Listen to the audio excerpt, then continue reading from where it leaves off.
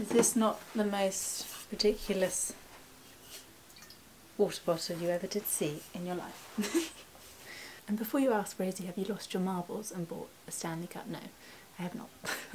I was sent this the other day and it is just like ridiculously ginormous. So I've been using it in my studio because it's good that you can't like spill it really. So I wanted to film the next few days because I am so close to releasing my dress pattern. I've just got the last few things to do, like uploading it onto the website and creating images to share about the dress. And then I realised I don't really have that many images of the dress. So I'm actually going to make another dress today and then take some more pictures of it either today or tomorrow, probably tomorrow, because I don't think I'm going to finish it in one day. So it's super exciting. I'm just going to go through the notes I made when I was making the tutorial video, because that was sort of like my final toile, and then from that I've made a few changes to the pattern.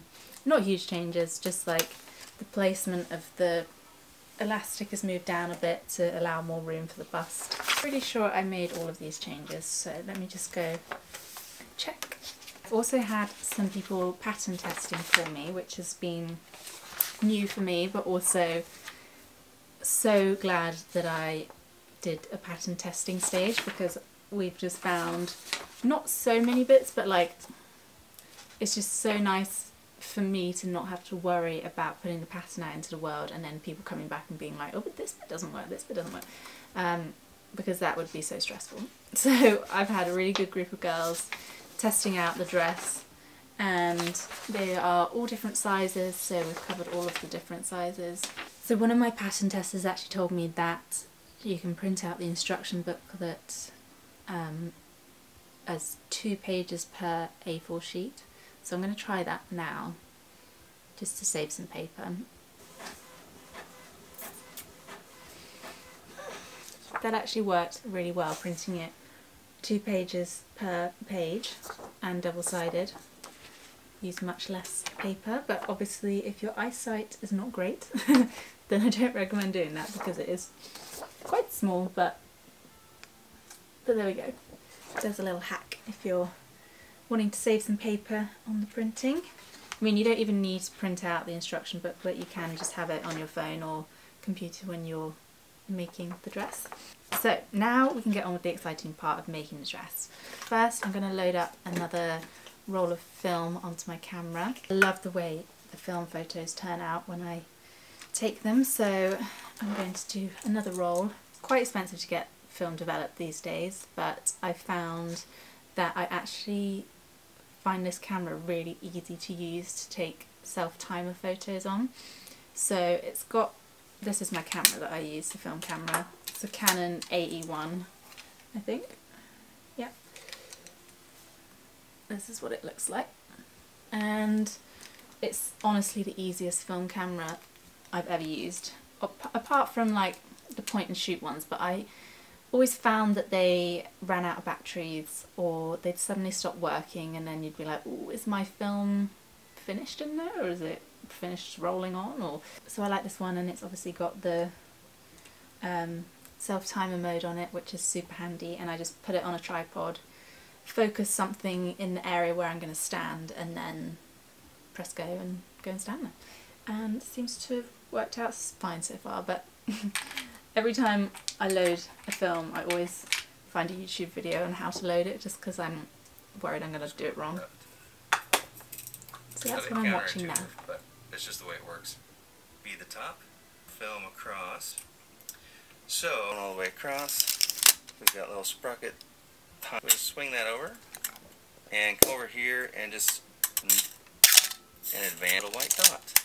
This is the Willa dress I made in the video tutorial. I love this fabric so much. It's a block printed polka dot. I believe I got it from the Cloth House in London on their website, so I will link it down below because they probably still got it. So yeah, this is the shape of the Willa dress, but since making this I've made a few changes to these channel seams here and I've lowered them a bit. So I'm going to make up a dress today that has them lowered. It still fits and works well like this, but obviously I want it to be perfect. And so I'm going to make up another one today. Here's the fabric I've chosen.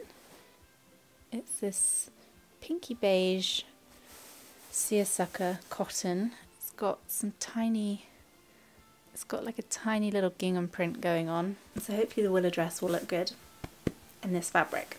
So I'm going to get on and cut it out and then catch up with you when I'm at a random making stage. Just remembered I was going to do the shorter version because I've now added a shorter length to the skirt. It's not that much shorter, but I think I'll do that.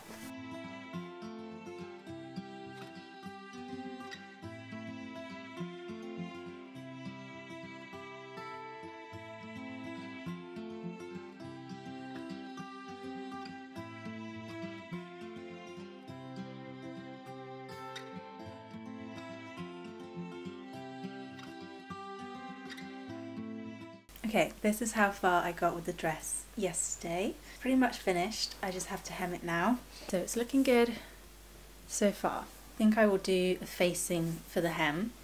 For the shorter length, it doesn't come with the facing exactly at the right size, so you just need to cut it down slightly to be the right size. I'll show you how I do that.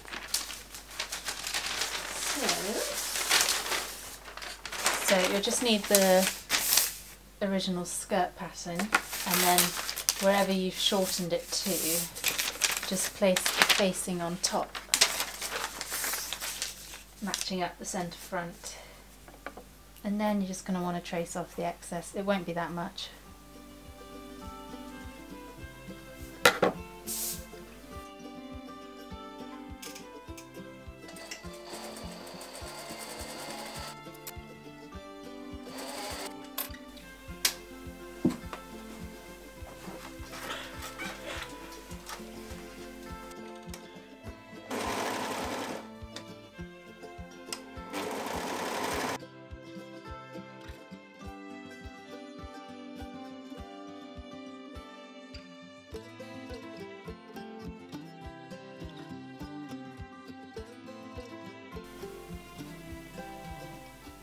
Is finished. Very cute. Just gonna try it on.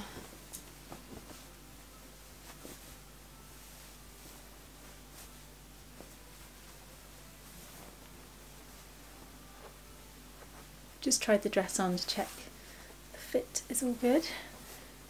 Looks like it is. Right, now I'm gonna take all these layers off.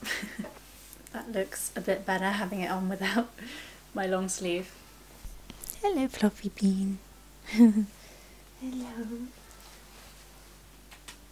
We have a finished dress. Turn this little light on, that might be better. So this is the slightly shorter length on the pattern. I love this fabric. It's super soft. Very glad I picked that up in Copenhagen. I need to get rid of the last few threads and finish the ends of the ties. And so I think what I'll do now is set up my backdrop somewhere to take pictures tomorrow. I might be able to take some today, but I'm meeting a friend later to walk the hound. Hello. Yeah, that is my sewing done for the day. And now I'm going to go and sit and edit some bits that I wanted to make changes on. I love the little sleeves, they're so cute. Super puffy. If you don't love super puffy sleeves, then it's not for you, my friend.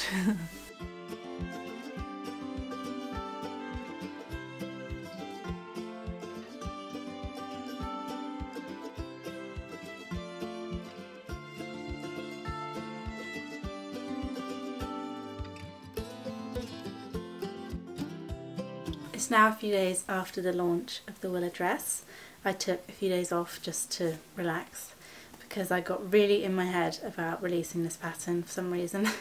And I didn't even end up doing that much teasing of the pattern. I was like, you know what, it's done. Go. Here it is.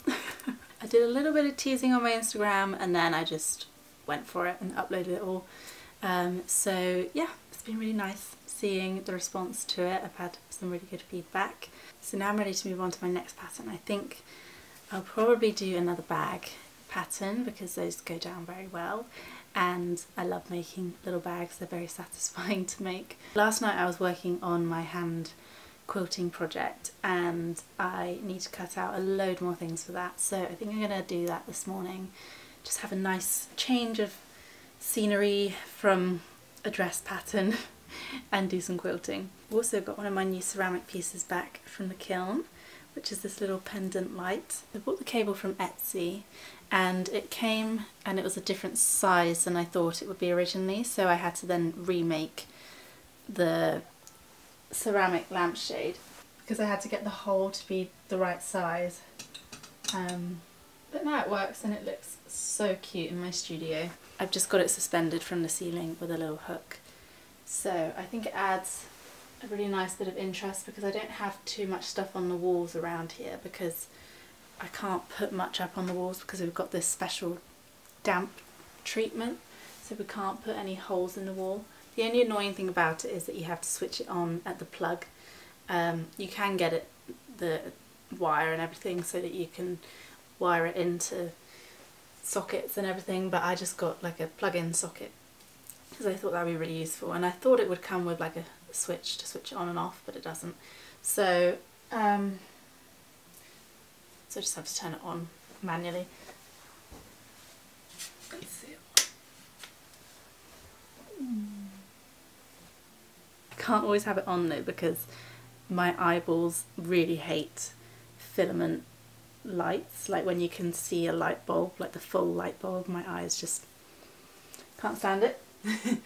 But if I'm sat down here then I can't see the light bulb, I've just got the light, so it's good.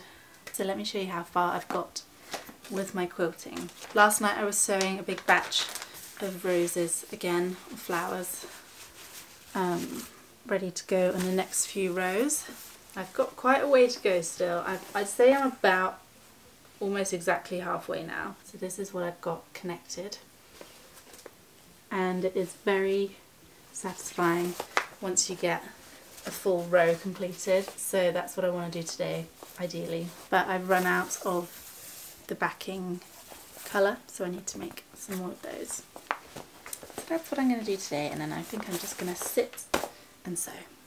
Got some new fabric the other day on eBay. These are vintage Laura Ashley curtains. They're so pretty. Okay, this is my little basket of hexagon quilting. These are also new fabrics. I managed to get some more of this Laura Ashley cotton, and then I also got this one, but turns out it doesn't actually go with these colours that I'm using, so that will be saved for a different project. This is one of my old hexagon quilting projects that I just never really finished. I couldn't decide what to do with it in the end. My family call me Ro instead of Rosie, so I made a little nickname banner. I don't really know what I'm going to do with this. I was thinking of maybe putting it on a cushion or a bag. I don't know, and I still don't know, but it can just stay in my little box for now. Right, this is the fabric I need to cut more out of today. I've just done some quick calculations to see how many more I need to cut out, and it's 113. So I've got a lot of cutting to get on with. I've just cut a little hexagon template out. This time with 2 hexagons at a time, so I can just keep moving it down further each time. It just saves me some of the time. I know that some people, when they do hexagon quilting, they just cut squares out. And to be fair, I could do that, but I just feel like there'd be a lot of bulk at the back, and I don't want there to be a lot of bulk at the back, so I think I might as well just carry on as I am. May take a little bit longer, but I think it looks better in the long run.